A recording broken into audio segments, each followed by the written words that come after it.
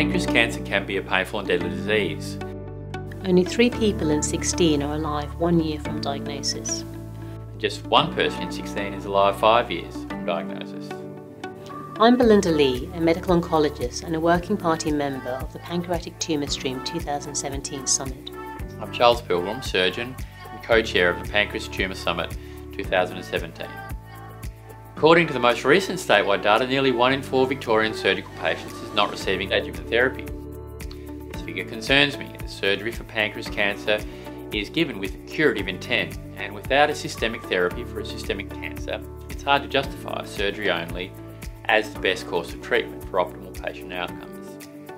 Beyond adjuvant therapy, we can also see virtually no surgical candidates are receiving neoadjuvant therapy. Most guidelines do recommend that borderline resectable patients receive neoadjuvant therapy.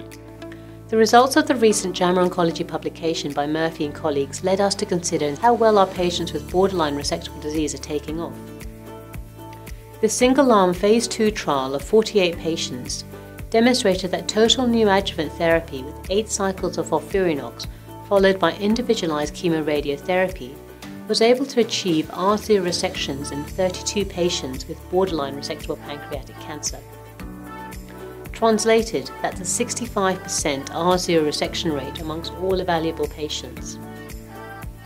This is a significantly higher rate than historical controls. This result also correlated with prolonged median progression-free survival of 48.6 months and a 2-year overall survival of 72% in patients who underwent resection. Victoria doesn't have sufficient staging data to speak to which patients have borderline resectable versus resectable or locally advanced disease. But what we can say is that very few patients are having chemotherapy before surgery. Either patients with borderline resectable disease are having chemotherapy and not proceeding to surgery, or they're proceeding to surgery before the systemic therapy. Neither is optimal. Pancreas cancer staging is moving towards a classification system defining those categories, and there are international guidelines on how to define borderline resectable pancreas cancer. We need to record at a local level if a patient has resectable, borderline resectable or locally advanced disease. Cancer isn't fair. The lower a patient's socioeconomic status, the lower their chance of survival. One thing we can do as clinicians is to make sure that all patients are treated the same in multidisciplinary team meetings, regardless of prognosis or stage. There is value in multidisciplinary discussion for patients with metastatic disease and patients headed for palliative care. Early referral to palliative care has been shown to improve life expectancy. Patients with metastatic disease may be eligible for clinical trials, and every patient needs to be considered in that regard.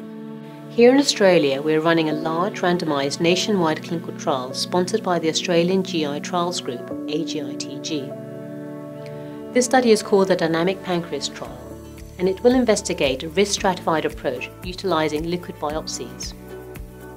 This biopsy is a blood test that determines the presence or absence of circulating tumour DNA in the bloodstream after resection of pancreatic cancer. This test will more accurately inform clinicians of a patient's risk of disease recurrence and guide treatment decisions. If the circulating tumour DNA is present, patients will receive escalated chemotherapy. If it is absent, chemotherapy will be de-escalated to reduce toxicity to the patient. The Dynamic Pancreas trial will investigate this approach in both the neoadjuvant and adjuvant treatment cohorts. If effective, this would have a major impact on treatment of pancreatic cancer. The Dynamic Pancreas trial is currently in the activation stage and will commence recruitment by November 2018. Victoria's cancer plan is to double the improvement in 1 and 5 year survival of patients with pancreas cancer. The Pancreas Summit in 2017 was our starting point to get there. We need to categorise and document pancreas cancer into one of these 3 diagnoses, that is resectable, borderline resectable or locally advanced, and plan our treatment algorithm based on that description. Our patients with borderline resectable cancer need systemic therapy, either before or after surgery or both. Our patients with poor prognosis need multidisciplinary team discussions to give them the best possible experience with palliative care and for consideration in clinical trials. The life-extending benefit of early referral to palliative care is becoming widely accepted. This is relevant to almost every one of our pancreatic cancer patients. These are the prioritised variations for pancreas cancer care in Victoria. Consistency in care gives your patient the best outcome.